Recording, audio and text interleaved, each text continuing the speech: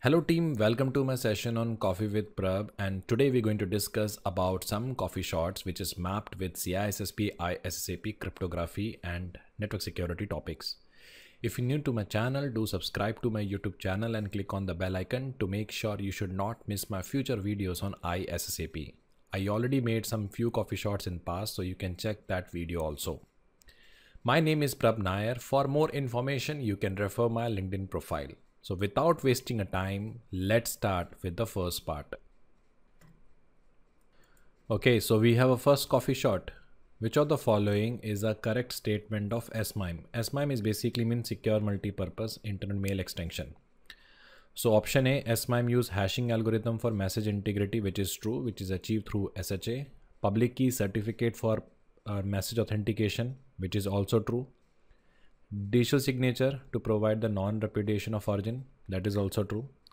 So far A look very accurate. Option B is SMIME use public key certificate for message authentication and digital signature to provide the non-repudiation of origin. But where is the message integrity here? So in B, that option is missing. Option C, SMIME use only public key certificate for message authentication, which is wrong. And D saying SMIME use encryption algorithm to encrypt the data, that is true. Okay. Hashing algorithm for message integrity, that is true. Public key certificate for message authentication, that is true. And digital signature to provide the non-repudiation of origin, that is also true. So A is part of the D. That is why I am going with the answer D for Delta, because SMIME use RSA for the key exchange and it basically use AlgaMal, and now we have a AES for the encryption. Okay, so it offers the data signing and data encryption both.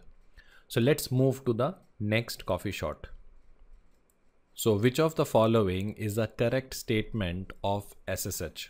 So option A, SSH encrypt the data it transfer, which is true, and provide authentication using a password public key based method, that is also true, and it also offered a key hash for a integrity protection, which is actually true.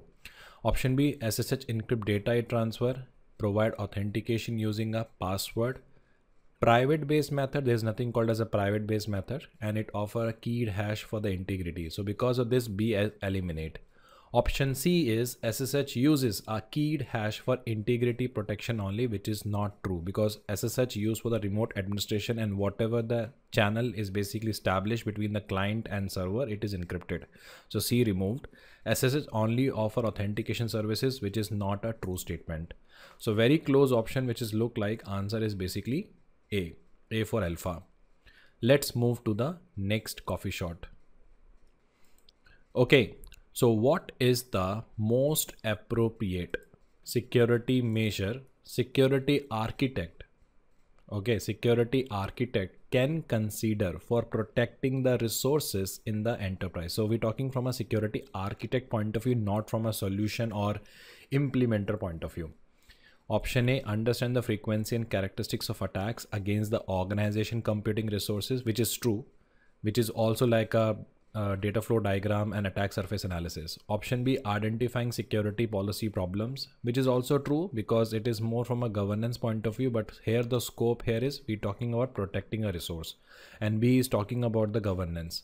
Third is understand the frequency and characteristics of attack against the network, but why we only limited to the network? We're talking about the overall enterprise. And option D, deciding what event to send to SIM, but it is more from the monitoring point of view.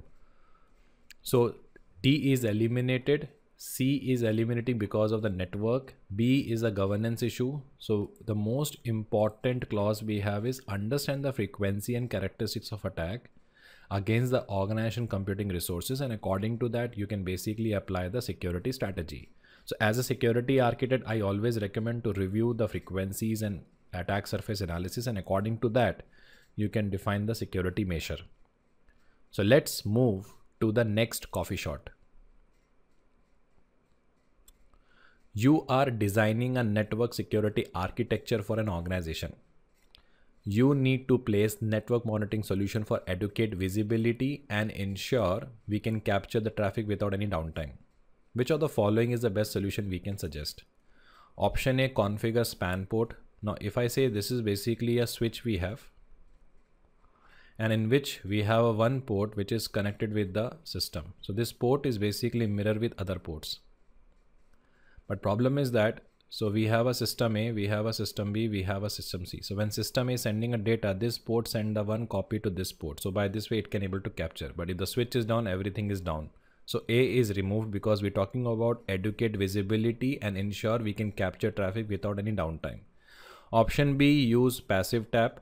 This is the next separate dedicated device that we use, and the best thing is that it doesn't require power.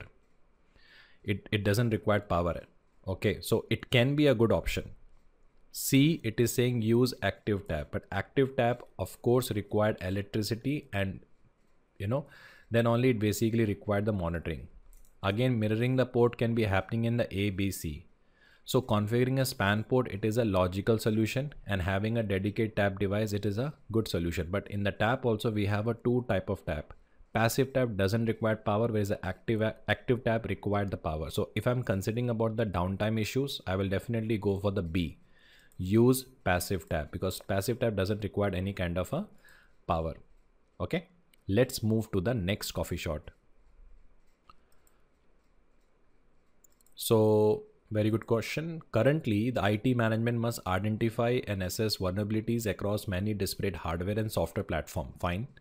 They need to prioritize these vulnerabilities and remediate those that pose the greatest risk. Fine. But when there are so many fixes with each being scored using a different scale, how can the IT manager convert this mounting of vulnerability data into actionable information?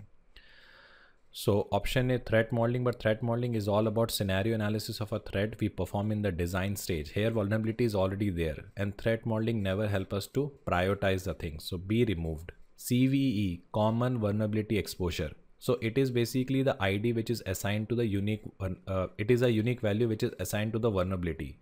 So that is not a thing. NVD is the website which maintain the information about the vulnerabilities and everything. So D removed. So only close option is basically CVSS. So common vulnerability scoring system, collect the data, and based on the data we try to prioritize the things. So when you're preparing for ISSAP, you must sure that you need to have a very good understanding of the CVSS. Okay, so CVSS is basically a score matrix by which we try to prioritize a vulnerability based on the score. Okay, we have a base score, something like that. So in this case, I'm going with the answer B. Let's move to the next coffee shot. Okay, it looked like a cryptography attack. Which attack is executed by measuring the exact execution time and power the crypto device required to perform encryption or decryption? In this question, the keyword is measuring the time, power. It means we're talking about hardware, compute and all that. It looked like a side channel attack, but I can see in the 4 option there's no side channel attack. So option A is differential cryptanalysis. Okay. Option B is linear cryptanalysis. Linear cryptanalysis is also called as a plaintext attack. Okay, known plaintext attack. Remember that, okay? Known plaintext attack. Don't get confused, okay? So linear cryptanalysis is also called as a known plaintext attack, which use linear approximation to describe the behavior of the block cipher. Okay, so in the linear cryptanalysis, we have a knowledge of plaintext and ciphertext both. So from there, we're trying to find the key. Birthday attack, where we have a two different data have a same hash value. So hash collision is there. So it is used in a hash collision. In chosen ciphertext attack, we basically have access to ciphertext only. So we generate the plaintext, encrypt the plaintext and compare that particular output with the chosen ciphertext. So D is removed. So another name of the side channel attack is also called as a differential cryptanalysis. Okay, so don't get confused. That's why the answer is A. Let's move to the next coffee shot. In which attack set of pair of plaintext and corresponding ciphertext, one can obtain bit of information and increase the amount of data will usually give a higher probability of success. Differential cryptanalysis, as you know, it's a side channel attack. So A removed. Question talking about pair of plaintext and ciphertext we have. Birthday attack is a hash collision. In chosen ciphertext attack, we choose ciphertext as a mechanism to process through a system and produce a plaintext. But here they already saying they have access to the plaintext and ciphertext. But I cannot see a attack called plaintext attack or known plaintext attack. So another name of the known plaintext attack is called as a linear cryptanalytics. That's why the answer is B. So this is all from my side, team. If you find this video useful, do share in network, do share your feedback in the comment section, and do let me know what is the next video should I make it. Thank you for watching my video. Goodbye. Bye.